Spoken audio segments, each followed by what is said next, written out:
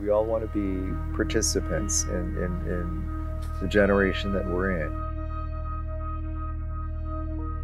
There's a lot of beautiful, beautiful ideas, but if you can't get them executed the way that you want to, it's not going to work. And getting them executed with all of the people that it takes to get that done, that's a very delicate, fragile thing. It's a very fragile formula. And sometimes it just doesn't gel. My motivation is to take risks. I mean, the riskier the better. That's what's fun about it.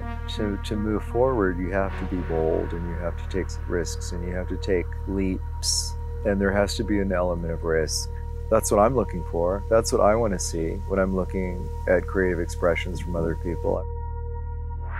So to be able to be independent and to have that protection and support, I am under no illusion that that was my talent that has led me to last this long.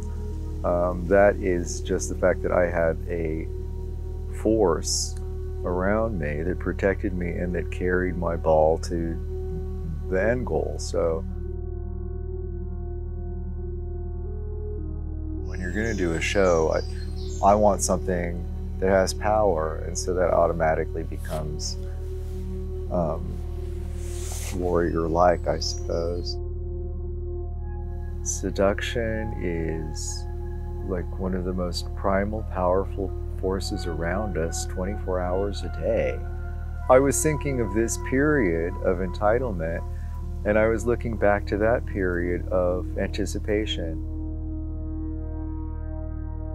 There was a flamboyance and a kind of an innocent joy. This is from my perspective. I mean, I'm just, from what I saw to that kind of aesthetic, it was a time of liberation and of anticipation of things that could be. When we look at it from now, there was resistance, and there were people defying that resistance and expressing themselves, and there was a sense of anticipation.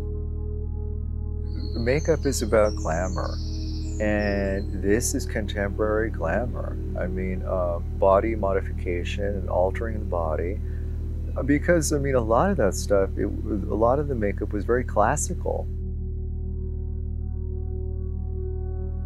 I want to be delighted, and delight encompasses beauty and a little bit of a challenge, I think, and a shock, a little bit of shock.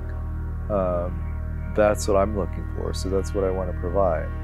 So I'm thinking of myself as the audience, making compositions of clothes that have some kind of narrative.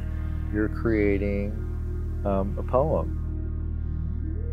You want to invade the space around you in an exaggerated way, because exaggeration is fun, it's play. Exaggerating in your clothes, exaggerating your own image, I mean, it's like a Gila monster.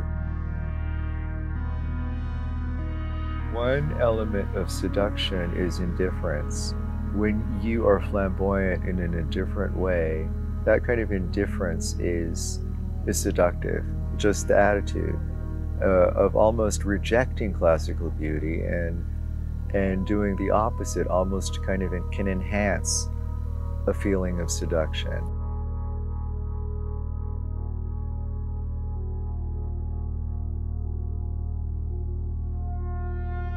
Demanding attention can be aggressive, or it can be a form of play. And I think I'm probably incorporating both when I do my stuff.